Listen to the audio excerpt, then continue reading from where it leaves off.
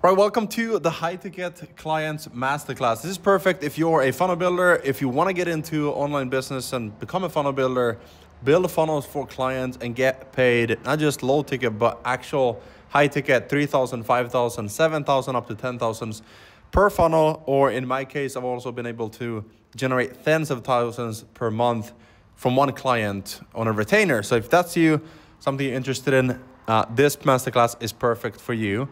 I call this the High Ticket Clients Masterclass because it's the only way to get high ticket clients as a funnel builder. So let's get right into it. First things first, I've learned this. It's not from theory, it's from actual experience, because I personally had hundreds of clients who have paid me thousands of dollars per funnel to build them for them. I've also had clients paying me 20,000, 30, 50, 60,000 plus in LTV, lifetime value. And so if you're tired of having like one-off projects and you actually want to have long-term clients, and this is perfect for you as well.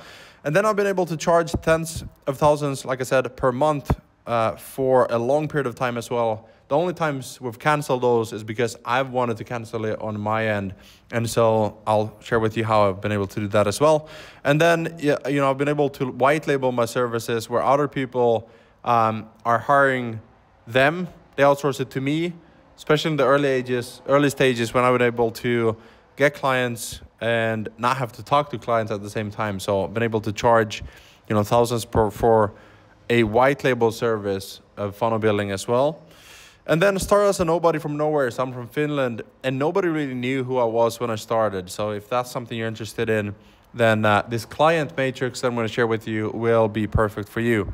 And then I also close clients in DMs. 99% of my deals in DMs, no client sales calls, no proposals, just texting, right? Messenger, that sort of thing. So here's what we're going to cover in today's masterclass: how to get high ticket clients as a funnel builder and consultant, how to establish where you're at in the pricing ladder, and then how to build true client relationships in a trust recession, and then how to stand out from a sea of desperate freelancers. The client matrix determines how ready you are to charge big right now and how to fix it. And then how to transition from low ticket to charging premium fees if you're just getting started. And I know some people think, well, that's easy for you to do, Gusten. Like, you can charge high ticket because you have a lot of big clients. You have a personal brand. You have subscribers on YouTube. I don't have any of that. And if you're brand new, I'll show you how to fix that. Because anyone can do this. There's two phases to it. You have to be in the right phase at the right time before you transition into the phase two, which is more inbound clients, people coming to you. So let me know if this sounds like you. If I can correctly understand where you're at right now. You're just starting out and you don't have any clients yet, but you want to get into funnel building and have an online business and work from anywhere, right? So it's frustrating because you're not sure how to get more clients because you don't have any to use as reference or case studies, and it's hard to pitch someone. You don't feel confident. It's a mess, right? And you're struggling to pick a niche because you're not sure if you're too broad, too niche down. Should I go in this sub niche and work with like fitness coaches, or should I go work with everybody and just sell high converting funnels, right? And then you're questioning if this business model is even for you because you're not seeing any results yet. Or you feel like you sound like everyone else saying, high converting funnels, automated course funnels, personal brand funnels, so on and so forth. I'll teach you how to fix that as well. And then you're seeing other people crush it with easier business model, maybe publishing, maybe growth partners, maybe AI automation, and you think this isn't even working.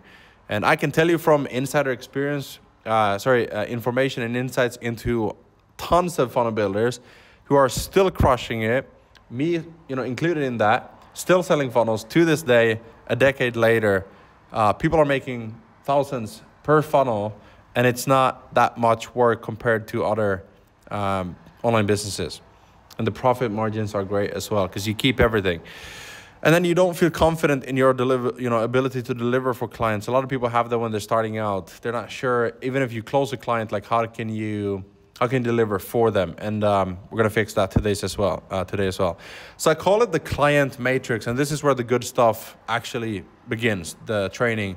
And these are the 4 pillars that every funnel builder needs to close high ticket clients. And you need at least 3 of 4 to be successful. And so if you look at these 4 pillars, They are big clients, eyeballs, free offer, and data. So let's go through each of them. If if you only have big clients, this is, by the way, what I call the tipping point. So once you get above this, shout out to Ed Lawrence here on YouTube, who had something similar for YouTubers, where it's like, you need to get up above this line, and then everything else becomes easier because you have maybe credibility, maybe you're really good at communicating, or you have high production, for example. And for us as funnel builders and consultants, when working with clients, it's easier if we already have big clients. We're above that tipping point where everything becomes easier. If we have eyeballs, we have a personal brand, then everything becomes easier. If we have a free offer, then it's easy to get that foot through the door and start working with them to prove your worth. And then if we have data like conversion rates, then it becomes much easier. And then it's above the tipping point where people come to you and you get referrals, you get inbound leads. It's easy. But what if you're not above the tipping point? How do you then get clients? That's what we're gonna fix today. So scenario one is big clients. If you have big clients, but you don't have eyeballs, you don't have a free offer, you don't have data, conversion rates, and case studies, then the challenge that you're gonna face is you have big client names and lots of credibility, but nobody knows who you are. So you're not getting leads, you're not getting prospects interested. And you don't have a personal brand, you don't have an audience. You have, again, big client names, but no case studies with real data. And I did this mistake in the beginning where I didn't collect any data, any conversion rate numbers. And then you're charging your worth and you refuse to do any free work or any sort of audit upfront because you already have big names and you think that's enough. But that's not enough to go above the tipping point. And then scenario two is if you have eyeballs. Let's say you focus on content. You're posting every day. You're trying to grow your audience. Maybe you launch a free funnel template download, and maybe a free community because you've heard you should do that. Or maybe you've seen other people do it. And it's still not working because you only have eyeballs. You don't have clients. You don't have a free offer. You don't have data. And you're struggling. We're going to fix that as well. Challenges you face here is you're getting a lot of eyeballs, but nobody interested. You're spamming content, but nobody believes your expertise because you don't really have that experience. And then you have a lot of theories, but no real client projects and evidence that this is working. And then, you know stuff on paper, but you can't speak from experience and people will see through that. So scenario three is if you have a free offer, but you don't have eyeballs or clients or data, it's a good start. A free offer goes a long way. But nobody knows you, so even if you have a free offer, you come off kind of desperate, even if you message people, right? If you do it the wrong way. And then if you're only posting content, you'll have to wait for people to find you. And your offer is great and free, but people are still risking their time, meaning if they say yes to working with you for free, they're still investing time and energy into a project. And so, it's not enough for you to get above the tipping point where things becomes easy. And then free offers alone aren't worth anything if they're not based in expertise. It's kind of like if someone gave me free food, but it's poison or it's bad food. It's expired. Someone designs a thumbnail or edits a video for me for free, but it's free, but it's bad. It's not performing. It's not really that helpful, right, for a successful entrepreneur that you're looking to work with. And so, last scenario is if you have data, it's a good start. You have some conversion rates, case studies, maybe campaigns, funnels launched and revenue generated for someone. It's a good place to be because you can start posting content, use that in your portfolio to land more clients. But really what you want is you want all of these in order to get above the tipping point. So challenges you face, starting to build out case studies, but it's not consistent. You're not getting referrals. And you don't have a system to turn new leads into clients and turn that data into clients. And then you're not really growing in a personal brand. And so you're not getting that consistent lead flow. And the solution with each of these is that you want to focus on these three. So don't focus on content yet. Don't try to build a personal brand when you don't have any experience. So first focus on getting a couple big clients for free to get data, conversion rates, and case study. And when you do that, you can start posting about that and you get those eyeballs, right? Then you get above the tipping point. And so I know this sounds simple and some of you are gonna be like, is that it? It can't be that simple, right? But it is. Free offer to big clients so that you get data from them, You start posting about that, and now you build from a place of experience. You build a portfolio, your personal brand, your content, and now you go to stage 2 where you start getting people come to you, right? So phase 1 is know your clients and know their goals. If they're a YouTuber and want to have a digital product, then don't sell them a homepage with a book a call, because maybe they don't want more calls. And not everyone wants more appointments. Not everyone wants an appointment setter. Some people just want to have a creator business with digital products, right? So know their goals and then figure out where they're hanging out so you can message them. If it's on YouTube, then find their email. If it's on Instagram, then DM them, reply to their story.